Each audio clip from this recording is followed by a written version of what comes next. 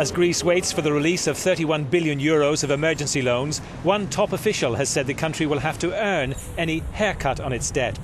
Jens Weidman, a member of the Governing Council of the European Central Bank, believes a write-down of some of the debts will only make sense as a reward for completing a reform package that puts Greece's finances on a sustainable basis. The words come on a day there were hints the IMF and eurozone governments would work to overcome their differences at a crucial Eurogroup meeting next week.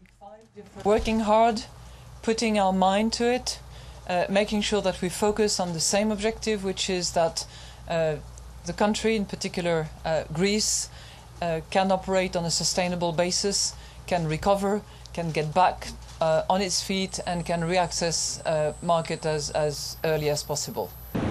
Lagarde will cut short her tour of Asia to attend that meeting in Greece next week. At the heart of the disagreement over the bailout fund is the time the country should be given to lower its debt. Eurozone finance ministers say the country should be given until 2022. Lagarde has insisted on the existing target of 2020.